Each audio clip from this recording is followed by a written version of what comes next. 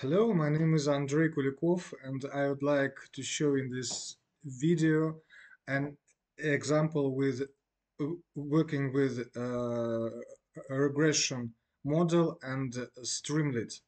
So, for example, I have a data set consisting of different parameters.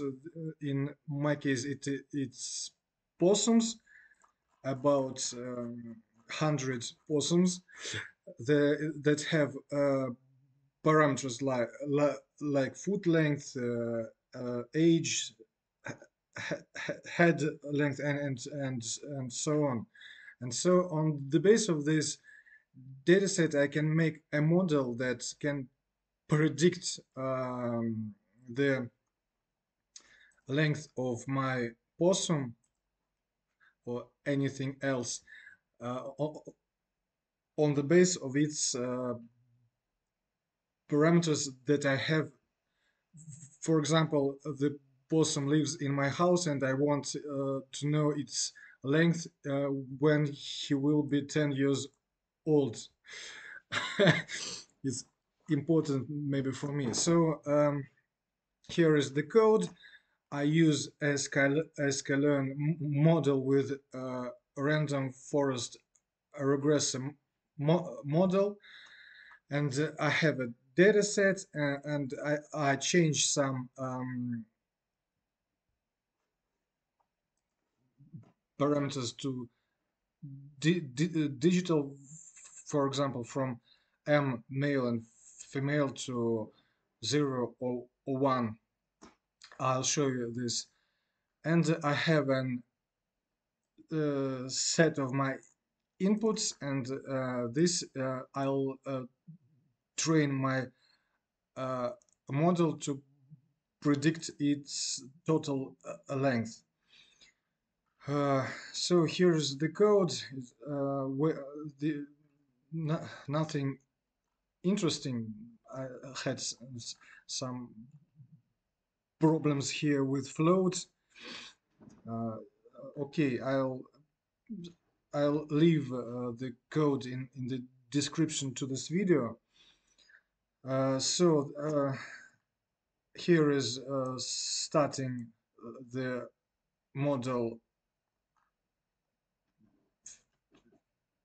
fitting and starting of its working. I'll better show how it looks. So I start Streamlit.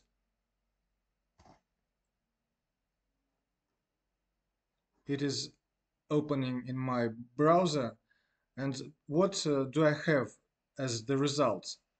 I have the possibility to put my parameters that I wish and get the results, the prediction of total length. For example, I think I want to know the length of my possum when he will be 9 years old. He will be of that length.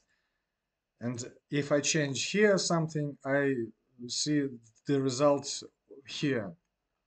This can be any things, not possums, not animals, but the prediction of the cost of something, and very many cases of use. So here is the data set itself with changed parameters to digits. Here is without my goal total length column. It's for me, and here is the parameters that I put here and the result. And we see also that the 4 or 5 parameters that uh, influence on the result. It's very convenient to see it here. So I'll leave the link to my code. It is very convenient thing and can be used in different fields. So thank you for watching this video. See you later. Bye.